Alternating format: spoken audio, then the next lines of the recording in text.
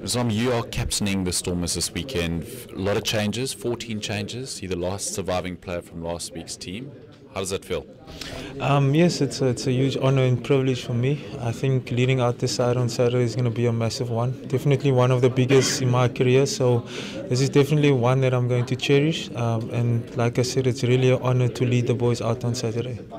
The leadership group that Alistair was referring to, Joan de Jong, Jean de Villiers, etc., how do you fit into that dynamic? Well, basically, there's leaders in all types of departments. Like you've got the defense leadership. You've also got the set pieces. So there's a whole variety of players covering which and what. So and it's actually going bigger and bigger. I think the whole team should actually go to that leadership group because there's about I think 20 players in that small meeting. So and this is all part of the new system, the new plan going forward. Like myself this weekend, so it's not new to me.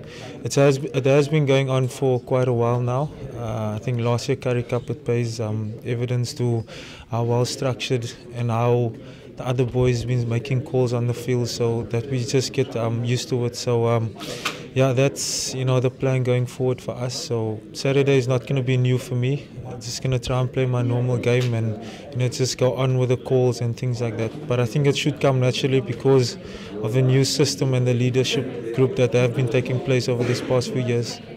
And of course, you've played alongside the normal captain, Dwayne Vermeulen. I mean, how do the players respond? You guys have had a few captains. Well, I mean, you've exchanged captaincy a few times this season. How do the players respond to that?